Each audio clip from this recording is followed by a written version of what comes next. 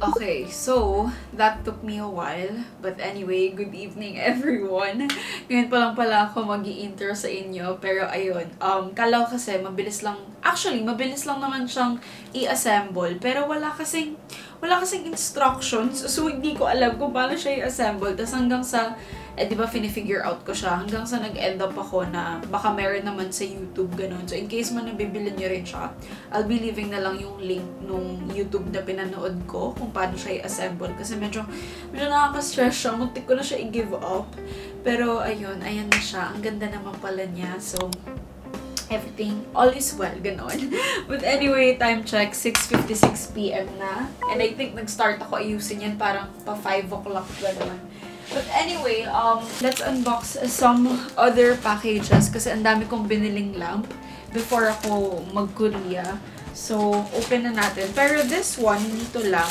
Bumili lang ako ng another sleepers. Kasi diba sobrang love na love yung home sleepers ko na itong teddy bear na to. Sobrang gusto ko yan. Pero, pinalaba ko siya kay Ate Cha. Pero, hindi na siya cute. So, ayun, sakto nung 6'6" binili ko to. Ayan, ngayon ko pa lang siya bubuksan. Pero, tada! In with the new, out with the old. Tingnan niya. Ay, nako. Pero sobrang love ko to. Sobrang comfy niya. And then, bumili ako ng lamp. Another lamp. Tada! It's this one. Yung sikat na lamp. And ang cute pala niya. Lupiway! Ayan! Ang cute niya, no? Ito yung lamp na may mga stripes, ganyan. Ang tawag yata sa kanya, mushroom lamp. I don't know. Pero ayan! Ang cute niya pala! Ayan. Okay, gets ko na why everybody has it. Bumili rin ako na itong bulb na nakakontrol mo yung colors. Para... Meron na siyang ilaw sa loob. Kala ko wala pa siyang ilaw sa loob. So, bumili pa ako nito. Ano ba naman yan? Okay. Let's try. The control din! Oh. It's so pretty. Kung makikita niyo siya close up. Ayan. Ang ganda niya. Ang cute. I like it. So happy with this one.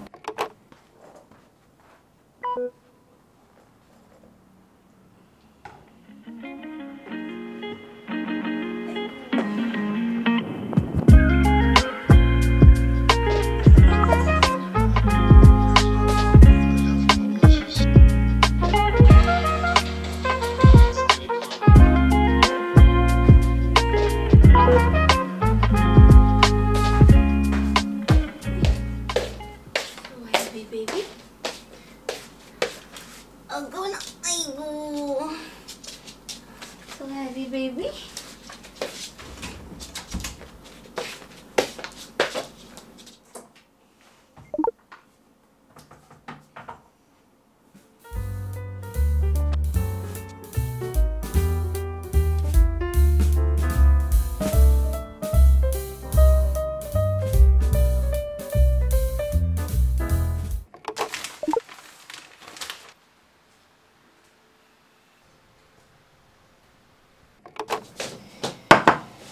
Okay, so, I got hungry and alala ko, bumili nga pala ako ng odeng. Tada!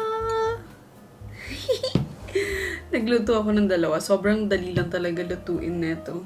As in, iboboil nyo lang ng salt and pepper, tapos soy sauce, tapos okay na siya.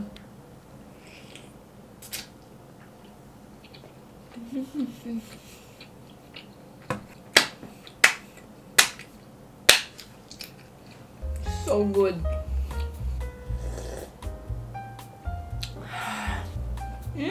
Alala ko, nung nasa Korea kami, parang may odeng something sa labas ng club. Tapos grabe, sobrang sarap. As in, every after club talaga. Sobrang sarap ng odeng.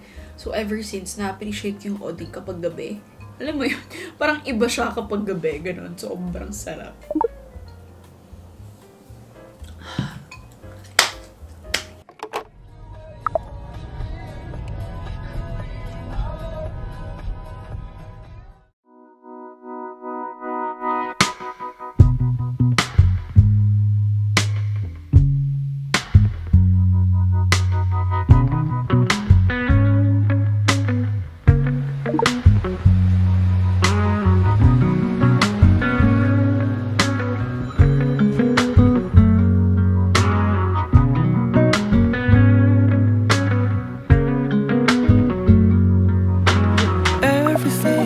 is easy when it's done.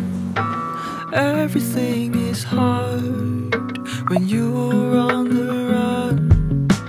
Isang grande ng strawberry acai with lemon. Taste that! Don't know where to go. Won't you lead my way? 'Cause navigation is never a thing I'm good for. Lose my mind, trying to get yours. Take me away from it all. Dapat lang. Dapat lang. 100.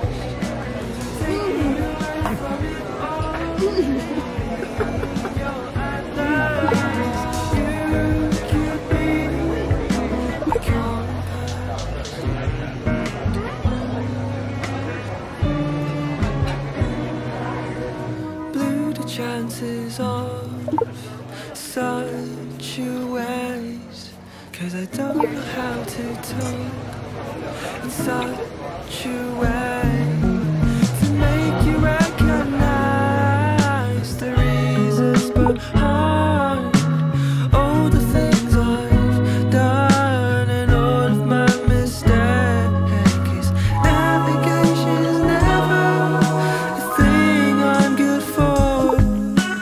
Lose my mind trying to get yours.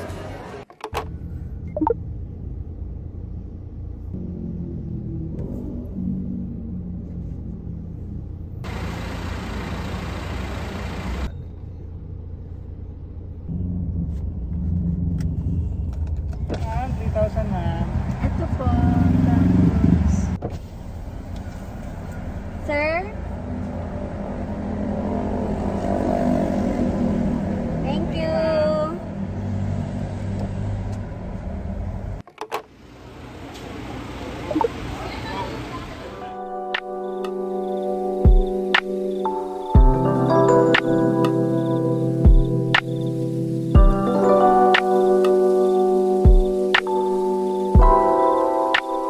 Okay, so after dinner, we went to Poblacion to get more food kasi na-realize namin na Pobla is just beside Rockwell and we've been wanting to try yung famous oyster from Sawa and yung tacos beside it. And since kasama ko si Lupi, which is nagsistore ngayon, but anyway, since I'm with Lupi, nag-take out na lang kami and we decided na mag-park na lang sa Starbucks so we both can try it together. And oh my gosh, no regrets. Sobrang sarap ng tacos. As in, sobrang sarap. But anyway, ayan. That's how we spent the rest of the night.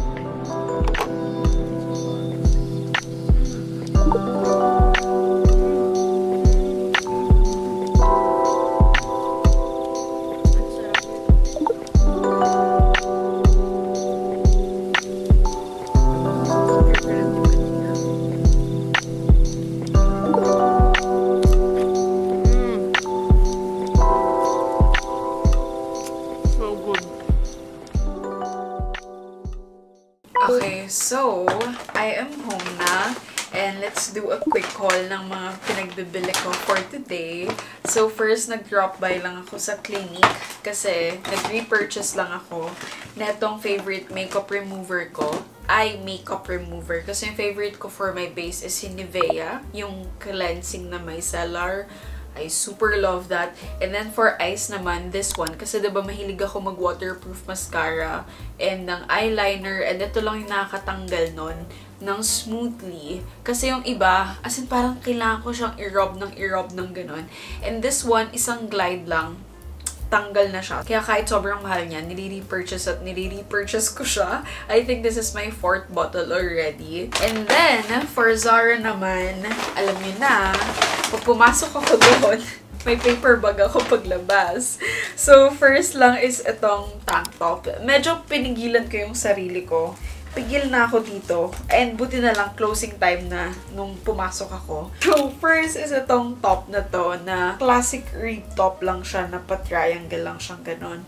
I don't know, feel ko magiging useful for future trips. And then next is itong furry na tube top. Ayan. Actually, ang dami kong nakitang nagbebenta neto online, pero hindi ko kasi mabili-bili. Kasi nga hindi ko sure kung high quality ba yung mga fur niya dito sa harap. And since ito, nakita ko personally sa Zara, and maganda yung fur niya, ayan, binili ko na. Feel ko kasi magiging useful siya sa events, sa shoots, or in general lang, sa kaartihan ko lang, ganun. And, inopen ko to kanina. Ito yung mga pinagbibili ko sa Shopee. Kasi nga, diba, nahihilig ako mag-makeup lately. So, ang dami kong pinagbibiling mga makeup. And, tinry ko na siya para naman may review ako sa inyo ng onte. So, first, of course, nag-repurchase ako netong The Falsies Lash Lift ko. Sobrang ganda neto. And, tinry ko tong hyper sharp liner na lang. Kasi gusto ko sana maghanap ng medyo dupe nung K palette ko na super favorite ko. Pero, this one, binigyan nila ako ng hindi gumagana. So, ayan, I'm not gonna reco this one kasi dry AF na siya. Like, hindi na siya gumagana, so sayang pera ko dyan. Anyway, and then next is from iMeme naman, itong multi-stick. Suot ko rin siya ngayon. Ang ganda niya, very natural looking lang siya, kahit morena ako. Eh, nakita niyo yung pag-glare niya? Reminds me of my Chanel one, yung multi-stick din, yung favorite namin nila, Jamie. Ayan, ito siya. Ano ba? And then, bumili rin ako netong eyeshadow palette nila kasi gusto ko maghanap ng dupe nung stila ko na glitter shadow kinember, yung nilalagay ko dito sa eyes. And so far, habang sinuswatch ko to, ang ganda ng pagka-glitter niya. Ayan, kita nyo ba? Kumikinang, diba? Hoping and praying lang ako dito na sana long-lasting siya. Kasi yung focal year na suot ko today, hindi siya as long-lasting nung stila ko. Pero, I don't mind kasi grabe yung difference ng price nila. So, ayun. Pero this one, gusto ko sana siya ipatong today, pero may focal year underneath it. So, baka hindi... Oh! Kita niyo ba? Ang laki ng glitter niya, which I like. Anyway, bigyan pa natin ng trial moments to. And then, bumili lang ako ng lashes from Fabulash. Kasi, nung nag-Korea kami, ito yung suot ni Ate Riza na lashes. And sobrang ganda, sobrang natural looking sa kanya. As in, everyday, parati kong tinatanong ano yung lashes niya. So, bumili rin ako. Ayan, kasi wala lang. Ang lakas kasi makaganda ng mga lashes. So, I got itong si L9, si L12, and si L7. Let's see, try natin, tingnan natin kung perfect siya sa eye shape ko. But anyway, ayun lang yung mga pinagbibili ko recently. Maliligo na ako and I'll see you guys tomorrow na lang. Good night!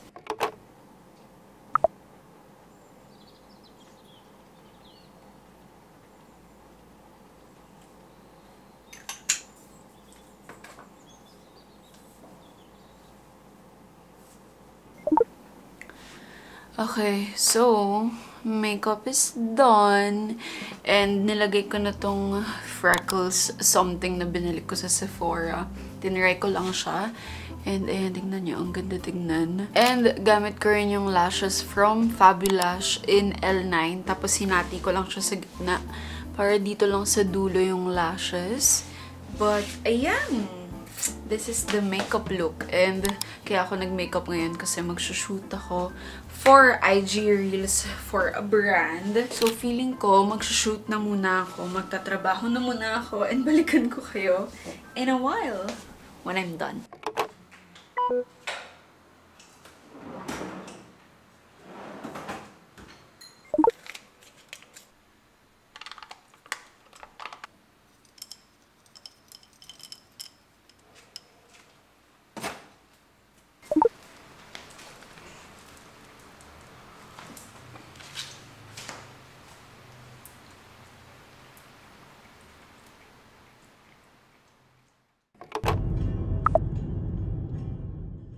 Okay, so let me share with you guys some clips I never got to share since ito dapat yung vlog ko before I went to Korea. Pero sobrang tagal akong naging MIA since super busy ng week ko na yon. But anyway, I think let's start with Lupi's birthday. So, we actually did a mini birthday party for Lupi since she just turned 8.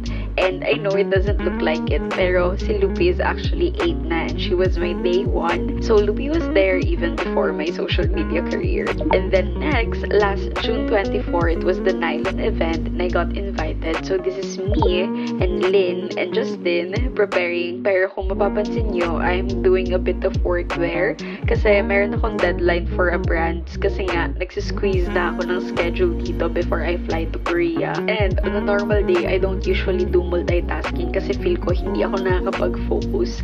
Pero this day is an exception kasi I need to submit na ASAP. So that is me trying my very best to have that creative mind while preparing for an event. And then at night, I partied na lang sa event and that was pretty fun actually.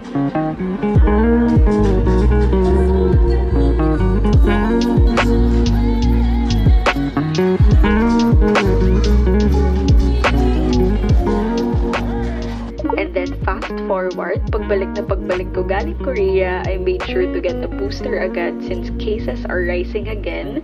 So that is my vaccine day. And then lastly, just today, me and my siblings went out to have a quick dinner sa mall. And of course, with Lupi pa din. Boring si ano.